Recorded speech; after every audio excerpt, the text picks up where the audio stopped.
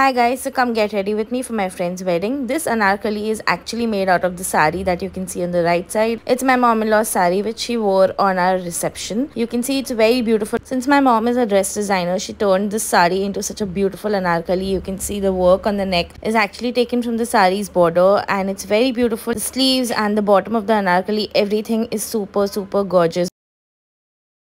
Since the sari was a little sheer, we did have to put a little lining inside, and this set is from Amazon. You can see it's very gorgeous and dark emerald green color. It was a full set with earrings and the mangtika as well. I did not wear the mangtika because I was feeling really hot, so I just skipped that, and the whole look turned out to be really beautiful. I also added a white net dupatta, which I usually style with a lot of other clothes as well, and white churidar, and then I wore the juttis that the bride had given us, and the look was complete. I hope you all enjoyed it. Do let me know how do you like it, and bye.